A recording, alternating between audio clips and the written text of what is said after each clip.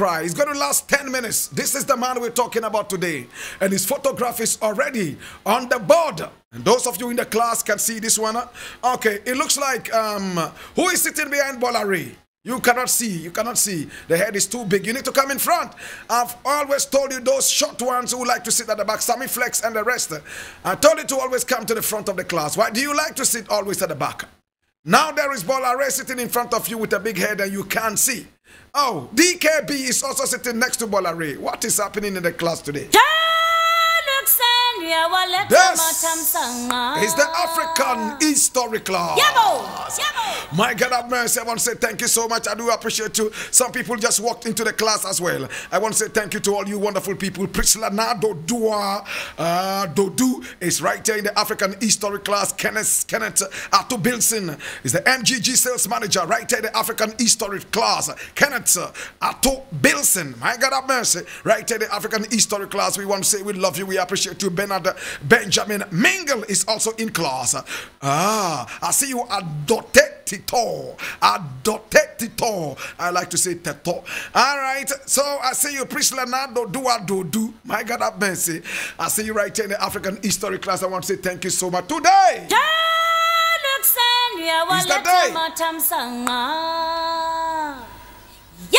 Nia Bo Aye is sitting close to a woman. I need to get closer and know who this woman is. What did he say? She's called what? Oh, Regina Hughes. Oh, Regina Hughes. That's your wife. Oh, sorry about that. So he's sitting very close to his wife, Regina Hughes. Thank you so much. We appreciate you and we love you. Last Kobe is a trotro driver inside our ship. Thank you so much for joining us. We appreciate you. Time now for the class.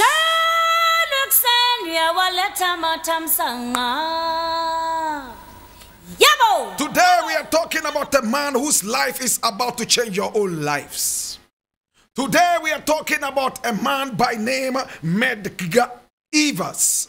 Medgar Evers. Medgar is spelled M-E-D-G-A-R. Evers is E-V-E-R-S. He was actually born Medgar Wiley Evers, and Wiley is spelled W-I-L-E-Y. Wiley, Medgar Wiley Evers. His life is about to change your life. Listen, now he was born on the 2nd day of July in 1925.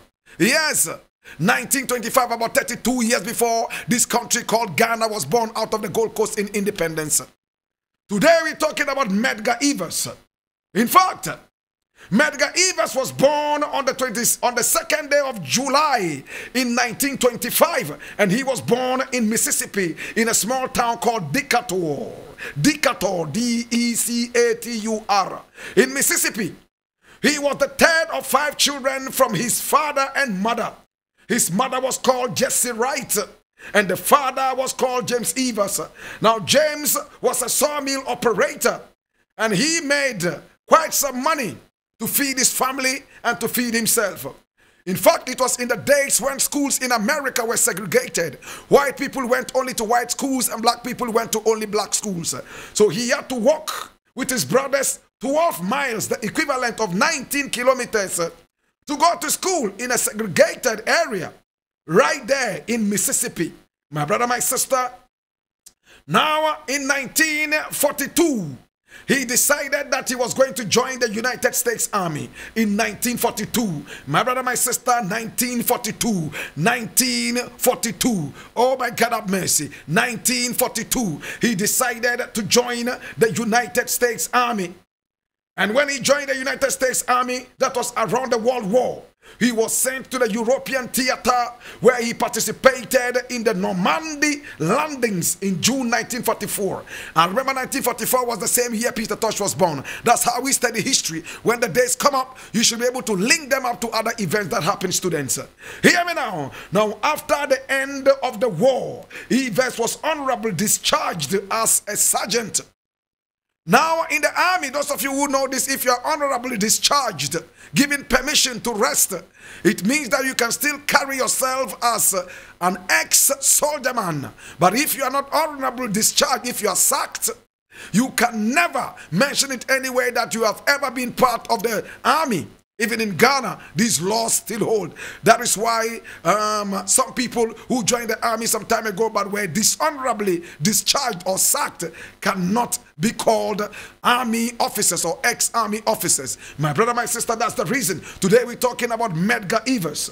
Now, Medgar Evers joined the United States Army. He went for the World War, and he was honorably discharged. In 1948, Evers enrolled at Alcorn Agricultural and Mechanical College, where he came out with his first degree, a Bachelor of Arts degree, my brother, my sister. Oh, what a thing. Now, that school is a historically black college. My brother, my sister, is now called the Alcorn State University. He majored in business administration, and he came up with a BA, oh my God, with honors. Evers earned the Bachelor of Arts degree in 1952. My brother, my sister, after spending 4 years in the university, on December 24, a day before Christmas in 1951, Evers married his own classmate at the university, Merle Bisley. Keep this name in your head. Merle Bisley. Merle is spelled M-Y-R-L-I-E for Merle, and Bisley is B-E-A-S-L-E-Y. Now together they had 3 children: Darrell Kenyatta, Rena Dennis, and James Van Dyke Evers. The story is about to get thick.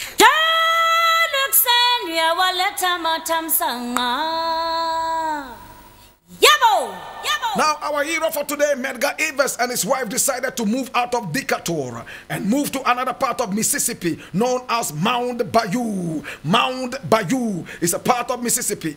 My brother, my sister, and here they developed a very strong link in some serious activism, fighting for black people. In those days, remember that black people were not allowed to go to just any school they wanted, but they had to be relegated to black schools located in the ghettos. Today, they don't call them ghettos, they call them the inner cities. My brother, my sister, hear me now, the devil has a very nice way of making dirty things sound good.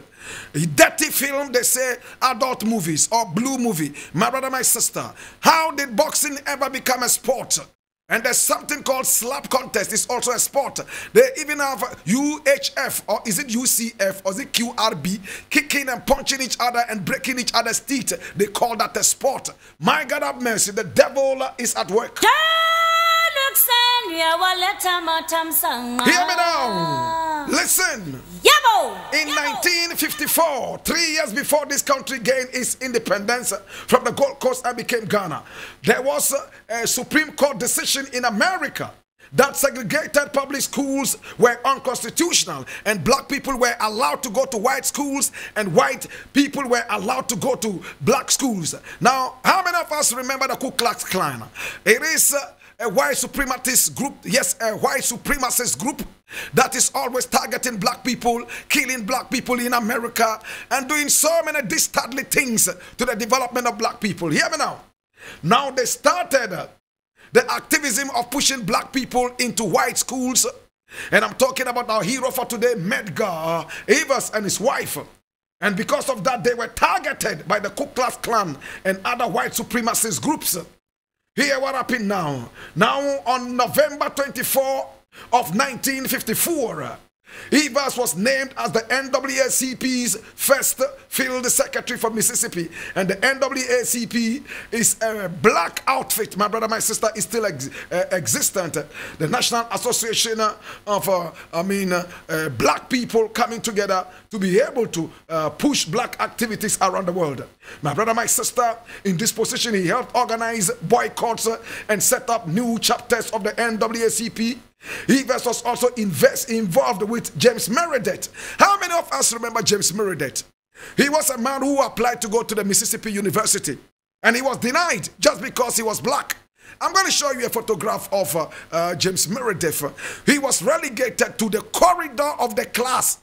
He was not allowed to be part of the classroom. He would have to sit outside the classroom and be taught through the window, all because he was black. James Meredith. My producer is going to show you a photograph of James Meredith hiding in the corner. My brother, my sister, and that's James Meredith, my brother, my sister. This is the man. An old photograph of him. He was not allowed. Some of them were just allowed to sit outside Whilst white people were in the class, they would have to be taught through the windows. They would have to look into the classrooms and take their lectures from out of the windows. They were seen as dirty people just because they were black. And when it was time to feed in the dining hall, they were not allowed to go in. White people had to go eat, finish eating, leave the dining hall before they would go and eat crumbs from off the table. Hear me now. This is the class. So when James Meredith tried to enroll into the University of Mississippi in the early 1960s, our hero was part of those that pushed him very hard to be able to go through. Now, there was another man who tried so much to also get admission into the universities, but he was also disallowed. And our hero and his wife and the NAACP pushed them. And I'm talking about Clyde Kennard. He was a Korean, African-American man. My brother, my sister, we're going to find time and talk about all these wonderful people. Now, how many of us remember Emmett Till? Emmett Till was a teenager, a little boy who was killed only because he spoke to a white woman. Why should a dirty black boy speak to a white woman? In fact, the mob beat him up until they killed him. Show me a photograph of Emmett Till.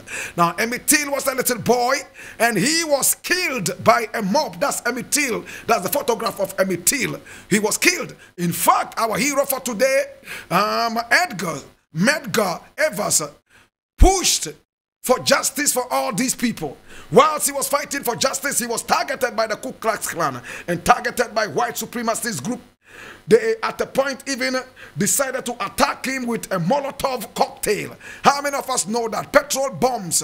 The technical name is Molotov cocktail. My brother, my sister, they threw that into the carport of his home. They attacked him several times until he reported to the police, and the FBI started to give him some kind of protection, following him in and out of every meeting that he went to. This is the photograph of his home. And you see where the green grass is, that was where they dropped the bomb, the Molotov cocktail. In fact, he lived there with his wife and his children. His children were little children at the time that all these things were happening. He sought police protection, and the FBI and the police will accompany him wherever he went. But listen to what happened now. My brother, my sister, he complained to his wife that he felt that his life was going to be short. He wrote several stories about his life, and he even wrote in his diary that he did not think that he would live to even be 50. My brother, my sister, as if it was a prophecy, that was exactly what happened to him. Now, hear me now. Evers lived with the constant threat of death. A large white supremacist population and the Ku Klux Klan were present in Jackson and its suburbs, and they targeted him every day and every night. Now, the risk was so high that before his death, Evers and his wife, Miley, had trained their children on what to do in case of shooting, bombing, and any other kind of attack. His children were supposed to do this and to do that. They even taught their children how to handle the gun at the age of just 5 and even 6. They taught their children how to use the gun because the threat on their lives were just too humongous. Hear me now. This is the African historic class. Watch me now. Now hear what happened now. Now in the early morning of Wednesday, the 12th day of June, 1963, this was when Ghana was just about to do something interesting. Remember the OAU that was founded? My brother, my sister, that was around the same time. Now listen to what happened. Just hours after President John F. Kennedy's nationality. In fact, a speech was delivered. He was talking to Americans to be more patriotic and to stand by the American flag. This was broadcast nationally. My brother, my sister, he also talked about civil rights address and all that thing. Evers pulled into his delivery, my brother, my sister, delivery shop, where he was supposed to pick up a few things. He picked up 1 or 2 things, and then he drove all the way into his house. But this time round, the FBI did not accompany him. They were supposed to be accompanying him. He waited and waited. When he came out of the delivery shop, no policeman was around. They had all deserted him. And he felt that his life was threatened. He quickly had to leave the shop. When he left and pulled in his driveway, after returning from a meeting with the NAACP lawyers, there was a gunshot that he heard. And this gunshot, my brother, my sister, was so tremendous. The gun blazed. My brother, my sister, it was a shot that was so strong and dangerous. It hit him right in the chest, penetrated his heart. He fell down immediately by the force of the gun. This is the gun that was used to shoot him. That is the photo of the gun. Now you need to log onto our Facebook page so you can see this. And when you look at it, it has that telescope right in front of it. It's a rifle. My brother, my sister, you will look into it and you will not miss the target. The one who shot him straight in the heart. And when he fell, he got up and walked about 30 centimeters. In fact, 30 meters, I beg your pardon. And then he fell again. His wife heard the thud from outside and ran outside to go and check him up. And she quickly put him in a car and drove straight to the hospital. Now, what hospital did they go to? My brother, my sister, this is terrible. And I need you to listen with rapt attention. He was shot. And they rushed him all the way to the Mississippi hospital. And when they got to the hospital, my brother, my sister, they turned him away. He was dying and bleeding. They said black people are not allowed in this hospital. It is an all-white hospital. Take him away. The wife started to wail and to cry. She started to shout and say, do you know who this man is? This is Medgar. This is the NAACP's secretary. Before he was allowed into the hospital, my brother, my sister, about 50 minutes later, exactly 52 minutes later, he died. He died.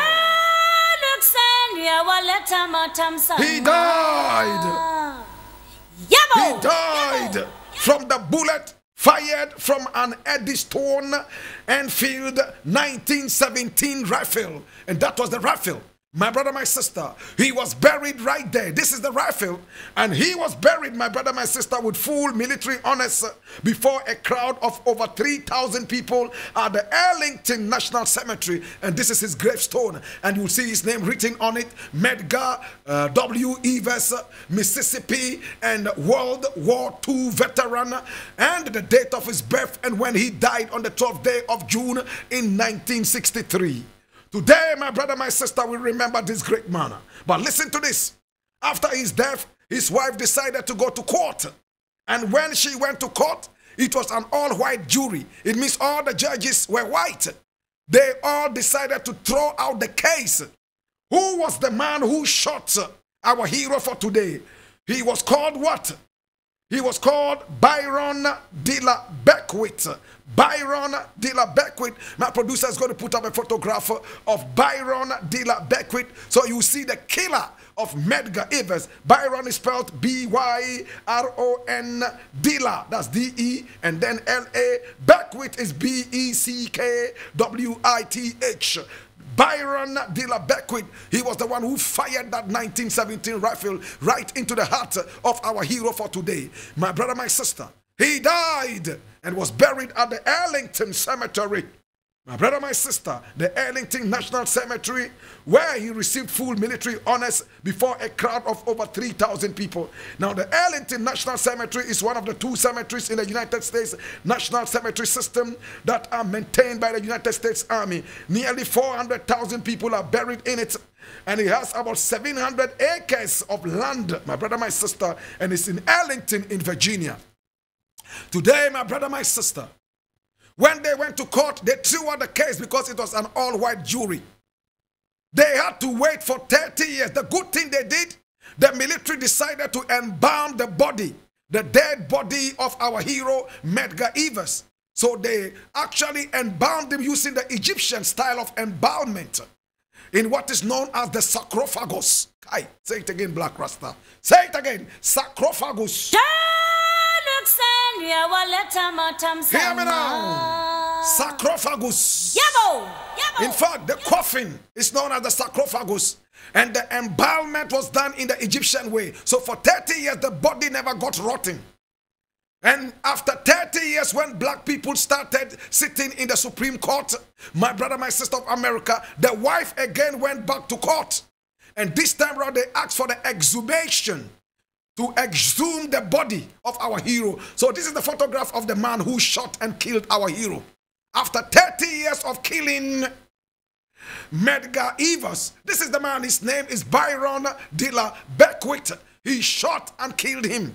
After 30 years, when he was walking free and he felt everything was okay, they went back to court. The wife pushed charges and boom, this time around black people were sitting in the courthouse and then he was incriminated.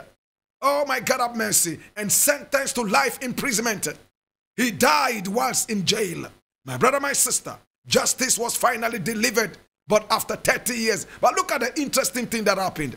Remember, his children were little children, 2 years, 1 year, 4 years at the time of his death. So they didn't really know their father. But because of the embalmment, the father's body was not rotting.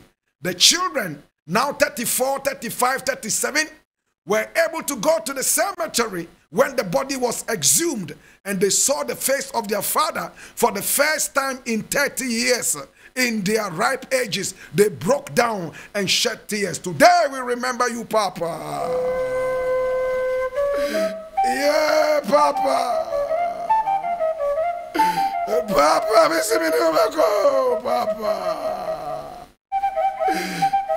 Papa, Papa. Papa, Papa, Missy Wayabio, Papa. Papa, Missy Famicovate. Papa, Missy Minubeko. Papa, Missy Famicovate. Papa, Missy Minubeko, Papa. Papa, Missy Minubeko. Papa, Minubeko, Papa. Yeah, Papa, Missy Minubeko. Papa, Minubeko, Papa. Yeah, Papa. Oh, Papa. Yeah, Papa. In the burden of knowledge, my brother, my sister. Now that you know what would you do, be an any lay a mini obafe yezunda kagani. Mezaka yine. Be an any lay a mini obafe. Yezunda kagane mezaka yire ye ampa bango bokaya nang fifia ye nyanu kaina woba na ehu ebeden. He died at the young age of 37. He didn't even reach 40, let alone 50. He left behind 3 little children who did not even know him, aside just calling him Dada, Dada, Daddy, Daddy, Daddy. After 30 years of his death, justice was delivered. His children were able to see his corpse. Oh, Papa, Missy Minubeko, Papa, Missy Minubeko, Papa, Missy Minubeko, yeah, Papa, Missy Minubeko, Papa, Missy Minubeko, Papa, Missy Famiko, yeah, Papa, yeah, Papa, Missy Minubeko, Papa, bye bye, what? Papa, bye bye, yo, Papa. Papa, bye. Tutu Bobby, Papa mula home, Mama mula.